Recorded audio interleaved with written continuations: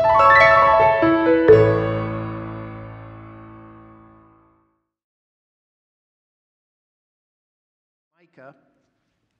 What have we learned? Let's go over a few things, what we've learned.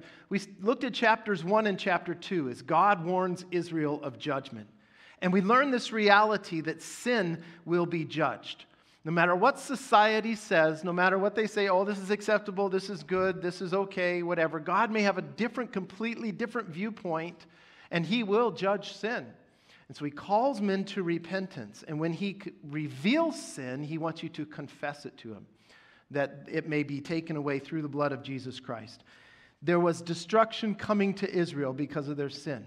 But God had also promised deliverance, that one day they would be delivered. And then in chapters 3 through 5, we saw this reality that sin does bring pain, but Jesus brings a promise. He's going to restore things. The very place of Jerusalem where the temple was, and they gloried in that we're safe because we have the temple here.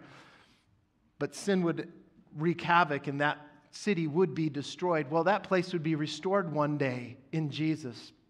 And the very people who were living in rebellion, the Jewish people who were far from God and were doing their own thing, well, one day He would bring them back home to a place of restoration there.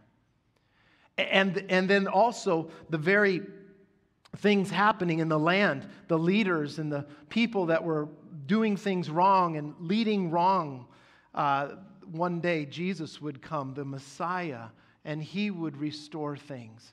And so we saw that for the believer, there is always this hope of one day. One day sin will be no more. One day heaven will come. One day you will see Jesus face to face.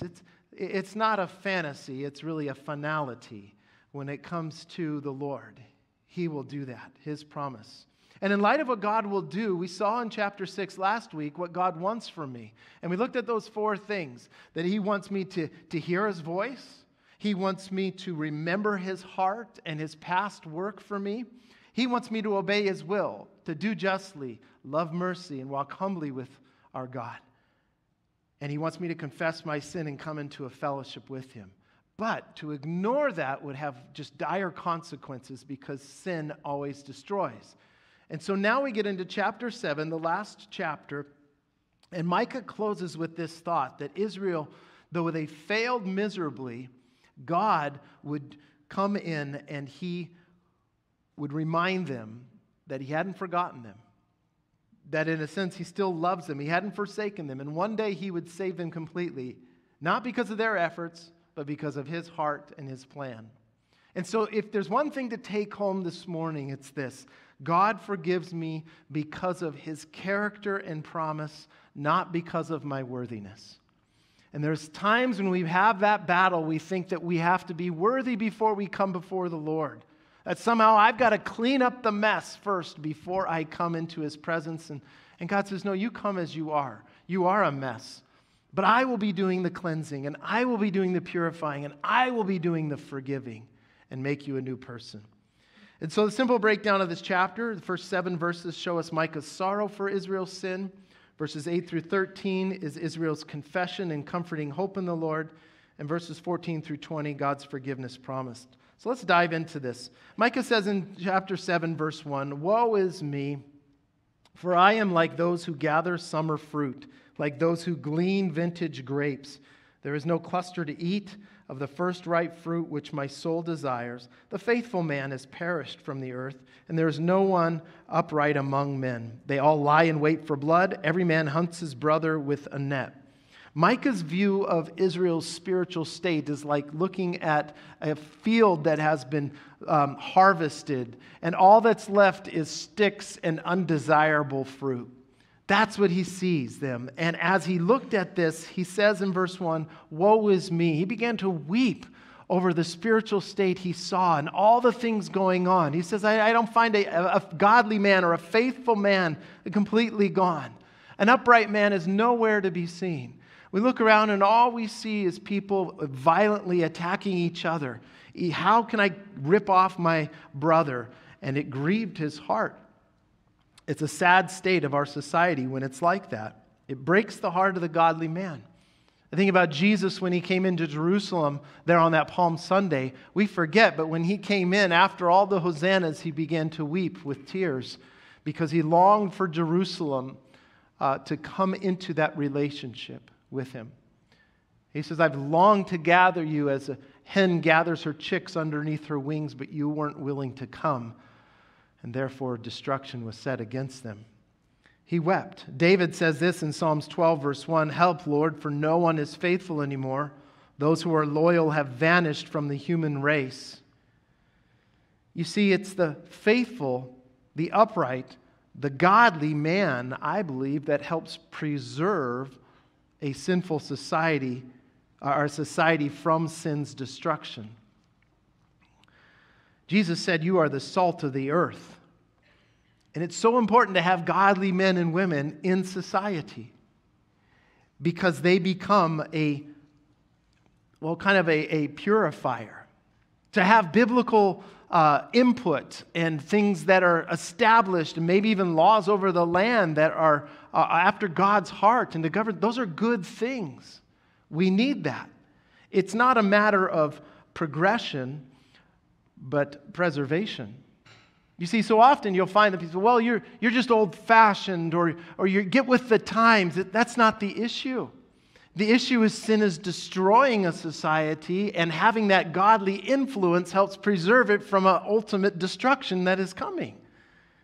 You're the salt of the earth, and as salt is a preserver, it keeps out the bad stuff at times. We need to remember that. But when men are faithless and failing, we have to remember that God is still faithful. You know, after Jesus wept and looking over the city, he didn't give up his mission just because people weren't willing to accept him. He continually went to the cross. And so too, in a same pattern, as you weep for what you see in your society, you weep for people around you that aren't walking with the Lord, but you keep looking to the Lord because he's the only hope and the only help. So Micah goes into more detail in verse 3 and 4. Look at what he says. That they may successfully do evil with both hands. The prince asks for gifts, and the judge seeks bribes, and the great man utters his evil desires. So they scheme together. The best of them is like a briar. The most upright is sharper than a thorn hedge. The day of your watchman and your punishment comes. Now shall be their, I can't even say that word. Thank you. Perplexity. Princes and judges and the great man, which would be referred to as the king, they were just scheming and ripping off others. In our day, we talk about corrupt government officials. Micah had it in their day. Ripping off each other just to get what they can. And he says there that they're like a briar or a thorn hedge, just a painful poke and an irritation. Sounds familiar. But he says as watchmen, they should be watching for the enemy coming. And they should be ready, but they weren't. And so when God sent this destruction, when he came to judge them, he says at the end of verse 4, now shall be their perplexity. It will stand perplexed. Isn't it interesting that when things are going well, we don't think about our sinfulness before God? It's when things fall apart. It's when things, maybe discipline comes that we stand perplexed and go, wow, what happened? How did we get this far? Why did this happen to me? It's been said that sin will take you farther than you want to go, take you to places you never meant to be, and cost you more than you were ever willing to pay. It ruins relationships. It ruins all kinds of things. But how do I respond when I see the sin destroying my life or those around me? Be grieved. Weep, as Micah did. It's a right response. But what do I do next? Well, look what Micah did. He went to the Lord in prayer. Verse 5. Do not trust in a friend. Do not put your confidence in a companion. Guard the door of your mouth from her who lies in your bosom. For son dishonors father, daughter rises against her mother, daughter-in-law against her mother-in-law. Things were so bad that you couldn't trust even your close friends and family, even your spouse, your wife. And we note that sin not only destroys a society, but it destroys relationships as well. How many of us have seen that, even as we look at our own families? I was reading an article recently that talked about 40% of families have some type of not more than friction, a disconnection because of relational issues. 40%. I imagine that maybe it's even a little higher. But the reality is that sin destroys relationships, and it destroys family, and that's what was going on. But the hope is this, that while sin destroys, God restores. He not only restores a society, bringing them back to a civil righteousness, he not only restores a nation that might have been attacked and disrupted by an enemy, as Israel would be, but he restores spiritually. He restores relationally. In fact, look at Malachi chapter 4, verses 5 and 6, the very last words of the Old Testament before Christ comes. And this was written 400 years before he came, holding on to this promise for 400 years. He says, "See, I will send the prophet Elijah to you before that great and dreadful day of the Lord comes." And what will he do? He will turn the hearts of the parents to their children and the hearts of the children to their parents, or else I will come and strike the land with total destruction. And Jesus pointed out that John the Baptist came in the spirit of Elijah, pointing people to Jesus. He would be the one to restore relationships. He would be the one to be the help that we need before the judgment falls. Interesting, when you look at the Old Testament, Genesis started off with what? A curse because of sin? And Malachi, the last book in the Old Testament, ends up with a declaration regarding the curse of sin. It has its effect. God would come to restore. God would come to save. But because of how men were treating each other, look at what Micah says in verse 7. "Therefore, I will look to the Lord. I will wait for the God of my salvation. My God will hear me." And if you have a pen, you might underline that, because how important that is. I will look and I will wait. That God hears your prayer. When you're in the midst of that situation and the sorrow from sin, He hears your cry for mercy. I am waiting for the God of my salvation. Interesting word in the Hebrew. Those of you that have studied that word salvation, the Hebrew word for salvation is actually Yasha, where we get our word Yeshua, which was the name of Jesus. Yeshua. Jesus is Greek. Yeshua is Hebrew. That's what they called him.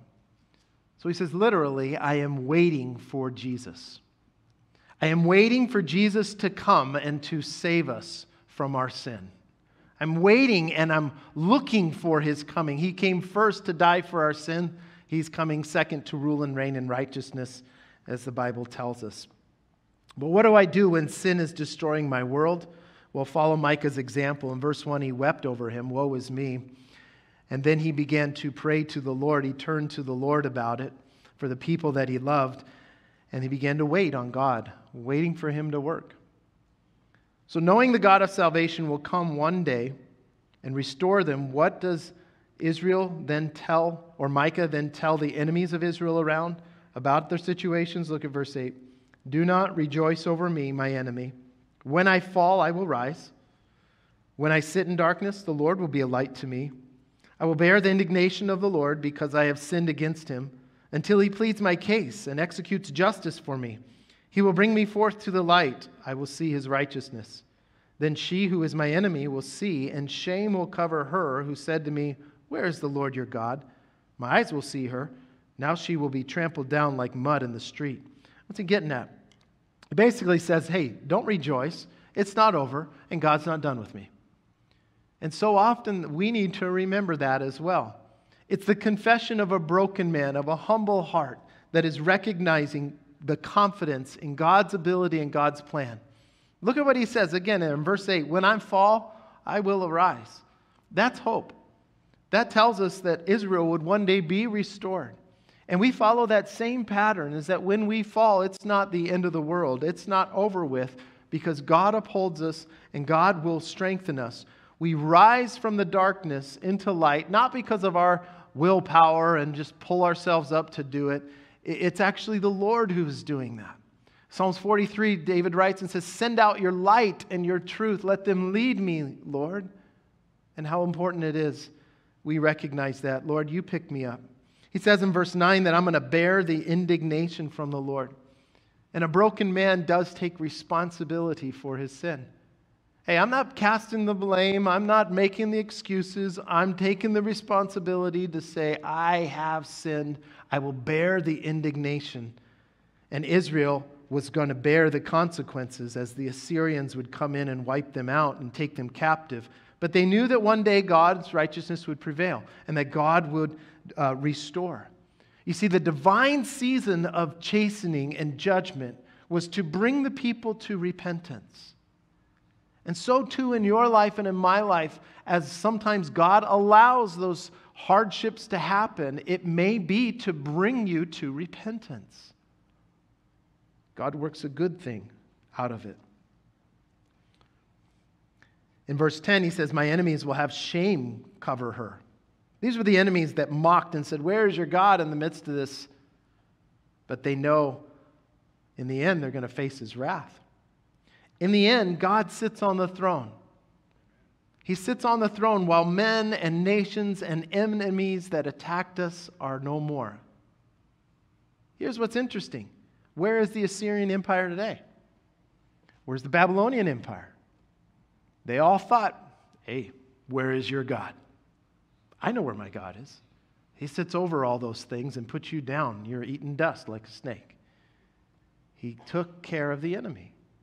And that's what we stand in that confidence. But here's the reality. How do you and I respond when we spiritually fall and scrape our knees? Do we stay down in the dumpster, so to speak? We call it quits and say, you know what, I'm done with Jesus, I'm done with church, I'm done with Christianity because it's not working the way I thought. How could God allow this to happen in my life? Do we pass the blame? It's their fault for the way I am. Do we go into the self-pity party? All these things we can do. Or do we simply get back up? We take responsibility for our sin and our failure, confess it before the Lord, and keep moving forward in Christ. Listen to what Psalms 37 says, verse 23 and 24. The Lord makes firm the steps of the one who delights in him. Though he may stumble, he will not fall, for the Lord upholds him with his hand. You see, your response after you fall is crucial in determining your future. Let me give you two examples. We know these two guys really well. Comparing Peter with Judas. Both of them made a tremendous failure, right? A tremendous blunder regarding Jesus. But there was two different outcomes in it. When Judas betrayed Jesus, he went into isolation. When Peter denied Jesus, where did he go? He went back to the company of believers. Though he couldn't figure it out, though he was down and discouraged, he said, these are my peeps. Judas went out and hung himself. Peter, in a sense, just hung in there, exercising patience, trying to figure it all out, and had that conversation with Jesus until finally Jesus restored him.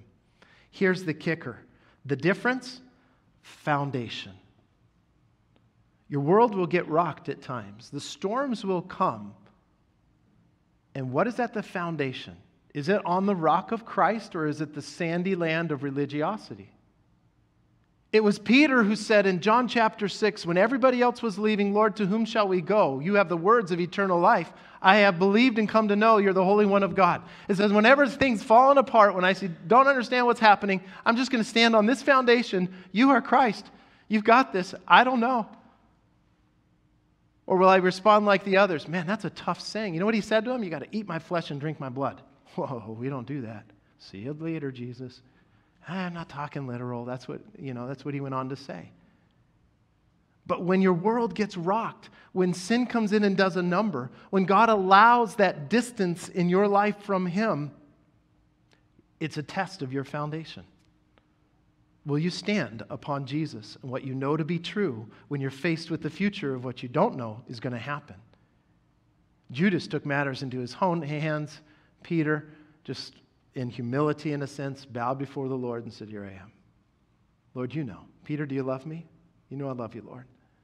Go feed my sheep. Foundation. Judas never had anything good recorded of him. And when your faith is tested, the foundation is revealed.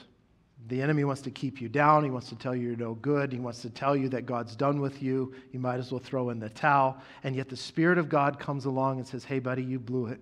You messed up. Israel, you made a mess. Confess it, forsake it, come right back on track, and let's keep going forward. As we've said before, Satan will always drive you from God while the Spirit of God pushes you toward him. How do I know if this is really Satan or if this is really the Spirit of God? Well, who's it leading you toward? Do you think Satan's going to go, get to Jesus? Man, he just loves you so much. He wants to forgive you. No. You think your flesh is going to tell you that? No, your flesh is going to say, hey, you blew it there. Well, let's go try something else. But the Spirit of God, he may poke you at times. He may convict you. But he will always lead you to Jesus to restore you. That's the beauty of grace. That's the beauty of this relationship with the Lord. So who are you listening to? The confession of sin in verses 8 through 10 now leads to the comfort from the Savior in verses 11 through 13. Here's his promise. In that day, when your walls are to be built, in that day the decree shall go far and wide. In that day they shall come to you from Assyria and the fortified cities, from the fortress to the river, from sea to sea and mountain to mountain. Yet the land shall be desolate because of those who dwell in it and for the fruit of their deeds. In that day was the return from captivity when they came back. Remember Nehemiah.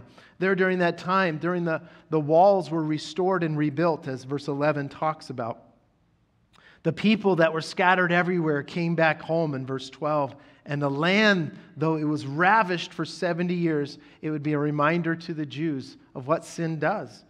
It destroys. And yet we can see a future day coming when the Bible tells us in that day God will restore Israel, that they will look on the very one they pierced and will begin to mourn as they weep for the death of a firstborn, because they realize he was the Messiah that they rejected. And yet God's heart never changed for them. He hadn't forsaken Israel, even today. He hadn't forgotten Israel, even today. His plan still stands. He will be a God who forgives. And what will they find in this new relationship with God through Jesus? Well, let's read on. Verse 14. Intimacy with God. Shepherd your people with your staff, the flock of your heritage, who dwell solitary in the woodland in the midst of Carmel. Let them feed in Bashan and Gilead. Those are very fertile plains, as in the days of old. As in the days when you came out of the land of Egypt, I will show them wonders. So he talks about intimacy with God. His closing prayer is, Lord, we just shepherd the people. Like the days long ago in Egypt when you provided for them and you did these wonders and you cared for them. May there be this intimacy and this closeness because of this new relationship in Jesus that we have. Am I seeing the same thing in my relationship with Jesus? It should grow in knowing him. There should be an intimacy. You see, the relationship with God is not just about what he's done. Yes, he's given me a position. He calls me his child. Yes, he's given me heaven. Yes, he's given me eternity. It's way more than that. It's not about what I get from God. It's what I cultivate with God. And he's brought me into his family, into a relationship with him that I can have fellowship with my Creator. And it radically changes our lives. Intimacy with God is found in this new restored relationship. And it also, we see victory from God. Verse 16, the nations shall see and be ashamed of all their might, and they shall put their hand over their mouth, their ears shall be deaf, they shall lick the dust like a serpent, they shall crawl from their holes like snakes of the earth, they shall be afraid of the Lord our God, and shall fear because of you. The enemy nations that taunted Israel in verses 8 through 10 are now shrinking back in humility and in fear as they're terrorized, as God has restored these people, the Israelites. It says there in verse 17, they shall fear because of you. God put them in their place, just crushing them in defeat. And I think even as believers, we should see victory in our life. We should see victory over issues of the flesh, over issues of the pressures of the world, over the satanic attacks and things like that happen. You should see victory in your life. So ask the Lord to show you those things. But seeing God's mercy upon Israel, Micah gives one more thing In this restored relationship, we find praise to God, verses 18 through 20 tell us. We find intimacy with God, we find victory from God, and we find praise to God. Of all that God has done, he says, who is a God like you, pardoning iniquity and passing over transgression of the remnant of his heritage? Remember, the name Micah means who is like Jehovah. So it's kind of a play on words here where he says, who is a God like you? There is no one who compares to our God. Why? Because, well, he forgives. He pardons iniquity. And iniquities are all those perversities and faults and moral evils. It's just often a general sins that we do. But then he also lists transgressions, and those are those willful sins of rebellion and a moral willful disobedience. That no matter what I've done, it never changes who he is. And we think, well, why does he do this? Well, read on. Because it says there, he does not retain his anger forever because he delights in mercy. He delights in mercy. It's not because we're so deserving. It's not because he owes us anything. It's simply out of his heart. He delights in showing mercy, or as some translations say, compassion. It's interesting, the Hebrew word for that is raham, and it means to love from the womb. That it's a picture of a mother who loves her own helpless child, a deep emotional association that's attached to this. In other words, God looks at his people and he says, man, they're so helpless, but I love them. And I want to show them mercy. And I want to show them compassion. But understand this, the reason why he does that is because justice has been met towards our sin at the cross. He doesn't just willy-nilly just say, I just want to be merciful because no big deal. He says, no, the cross took care of the sin so I can lavish you with mercy. And that's a beautiful thing for us. Look at verse 19. He will again have compassion on us and will subdue our iniquities. You will cast all our sins into the depths of the sea. That's cool. God doesn't hold your sins over your head to shame you when you get out of line. He doesn't store them away to pull them up when, well, you've had a bad day and let me remind you how bad you are. It's as if he says, I am casting your sins into the deepest part of the ocean and putting up a sign, no fishing ever. Now, of course, I had to look and say, what is the deepest part of the ocean? Do you know that in the Pacific Ocean, the deepest part is 7 miles deep? 35,000 feet. That's a lot of fishing line. Don't take it with you. But look at what else the Bible says about what he deals with our sins. Psalms 103, verse 12. As far as the east is from the west, so far he has removed our transgressions from us.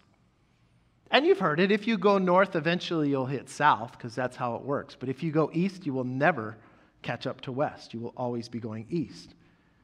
And so he knew what he was writing when he wrote that down, is that you will never catch your sin. God has put it away.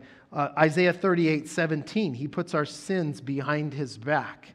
Jeremiah 31:34, he chooses to remember them no more. And Acts 3:19, upon believing and confessing your sins, it is blotted out. And the point that I'm making is it's not by your works, it's his. You confess it, he does the rest.